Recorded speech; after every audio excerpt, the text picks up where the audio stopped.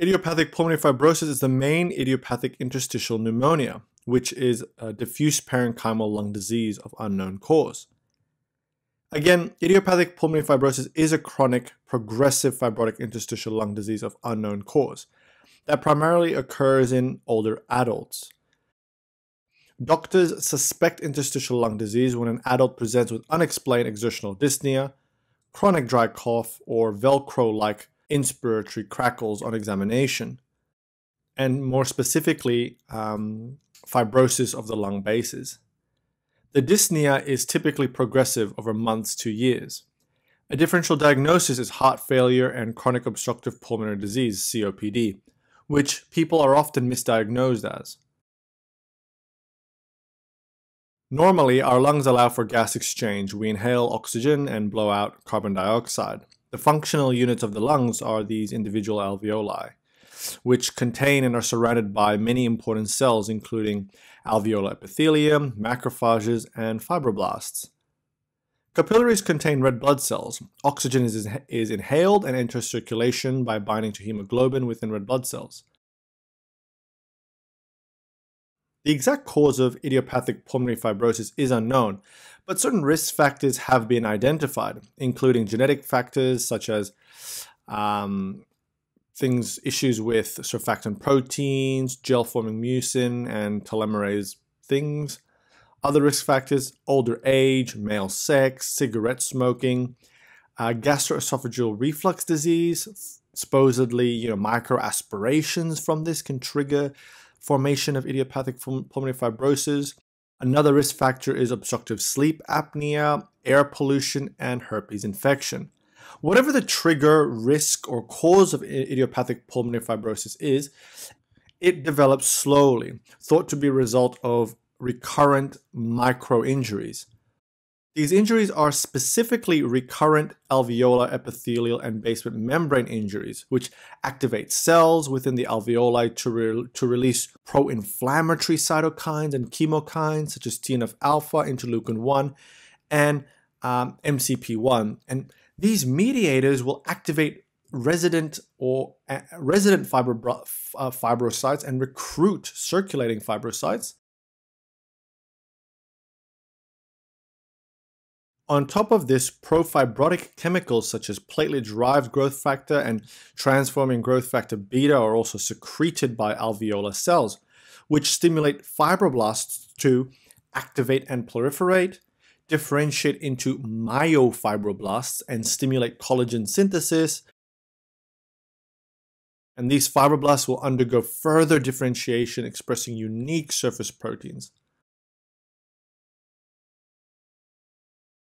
Following the induction of fibroblast activation, proliferation, and differentiation by epithelial injury, the fibroblasts and myofibroblasts will organize into fibrotic foci. Growth factors targeting tyrosine kinase pathways are released continuously, which will promote fibrotic foci formation and evolution into a fibrosed lung. Collagen type 3 is the predominant form of collagen in the areas of early fibrosis, while collagen type 1 predominates in areas of mature fibrosis. Fibroblast proliferation and collagen deposition is a normal repair mechanism with acute injury to the lungs. However, repeated insults leads to a pro-fibrotic event where there is increased synthesis of connective tissue and reduced degradation leading to fibrosis. Fibrosis causes abnormal architecture of the lung parenchyma, resulting in loss of capillary surface areas and gas exchange units. Because of this, you expect to see poor gas exchange and transfer on a test called the DLCO. You also see hypoxemia, low oxygen levels in the blood. And so the investigations to order is a pulmonary function test, and this will show a reduced vital capacity and reduced total lung capacity. The diffusing capacity of the lung for carbon monoxide often shows a reduced amount, and this is the DLCO, a reduced DLCO. However, remember that results may be normal early in the disease. The reduced DLCO is a result of fibrosis in the interstitium, and so carbon monoxide does not enter circulation properly. There is reduced gas exchange, a reduced DLCO. Here is a chest X-ray of someone with idiopathic pulmonary fibrosis. Important clinical pearl is that typically idiopathic pulmonary fibrosis has lower lobe predominance.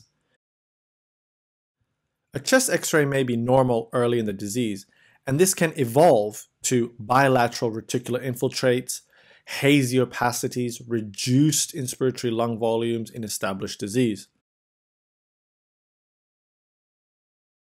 A high-resolution CT chest is gold standard, and there's a pathological pattern of what's called usual interstitial pneumonia. Now, the usual interstitial pneumonia pattern includes bilateral reticulation and honeycombing that is predominantly in the peripheral and in the lower lobes, with or without traction bronchiectasis. When the combination of clinical and imaging is not diagnostic, rarely a lung biopsy can be considered. Biopsies from multiple lung lobes are taken. Again, changes seen in idiopathic pulmonary fibrosis have lower lobe predominance. And so the differential diagnosis for lower lobe predominant disease, you can remember with the acronym AIDS. A for asbestosis, I is for idiopathic pulmonary fibrosis, D is for drug-induced, so any drugs such as amiodarone, nitrofurantoin, and methotrexate, and S is for scleroderma and other connective disease, except for ankylosing spondylitis, which is the only one with upper lobe predominance. The treatment for idiopathic pulmonary fibrosis could be divided into non-pharmacological and pharmacological treatment. So non-pharmacological treatment, very important, smoking cessation, yearly influenza as a vaccination, as well as the pneumococcal vaccines, supplemental oxygen, pulmonary rehabilitation, and consideration of a lung transplant. Pharmacological therapy, interestingly, since several pathways are likely to contribute to the pathogenesis and pathophysiology of pulmonary fibrosis, there are two main agents that have been approved. These are nintedanib and pirfenidone. Normally, fibroblasts and fibrocytes contain specific tyrosine kinase receptors, which respond to growth factors, including platelet-derived growth factors, fibroblast growth factors, and vascular endothelial growth factors. And stimulation of this causes the fibroblasts to activate, proliferate, differentiate, which will cause the interstitial changes in idiopathic pulmonary fibrosis. Nintedanib is a tyrosine kinase inhibitor. And so it inhibits the pathways VEGF, FGF, and PDGF. Pirfenidone inhibits transforming growth factor beta, which normally stimulates collagen production. The side effects of this include anorexia, vomiting, photosensitive rash, and liver derangement. Side effects of nintedanib include diarrhea, liver function test abnormality, increased risk of bleeding, and myocardial infarction has been reported. Other medications used in idiopathic pulmonary fibrosis is antacids because of the risk of gastroesophageal reflux disease and the microaspiration in causing idiopathic pulmonary fibrosis. Steroids are typically not recommended.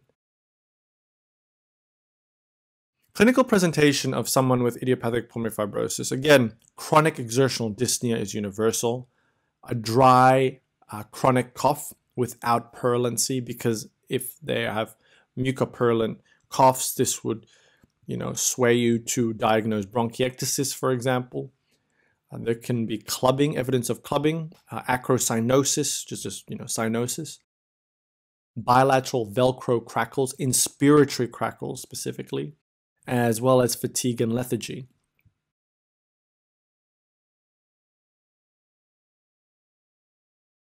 Complications and mortality. So idiopathic pulmonary fibrosis is progressive with a median survival of 3 to 5 years after diagnosis. The progression of disease, however, is variable and may be associated with periods of stability with intermittent periods of acute decline. Up to 20% have acute exacerbations characterized by worsening hypoxic respiratory failure. Exacerbations are often idiopathic, but can be triggered by events such as infection, aspiration, or some drug toxicity.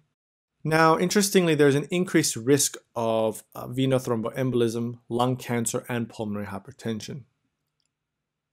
Thank you for watching. I hope you enjoyed this video on idiopathic pulmonary fibrosis, a chronic and progressive lung disease characterized by inspiratory velcro-like crackles, clubbing, with a median survival of up to 5 years. It has lower lobe predominance and is typically diagnosed gold standard with a high-resolution CT chest, which shows reticular changes, honeycombing, as well as traction bronchiectasis. Thank you for watching. I hope you enjoyed this video.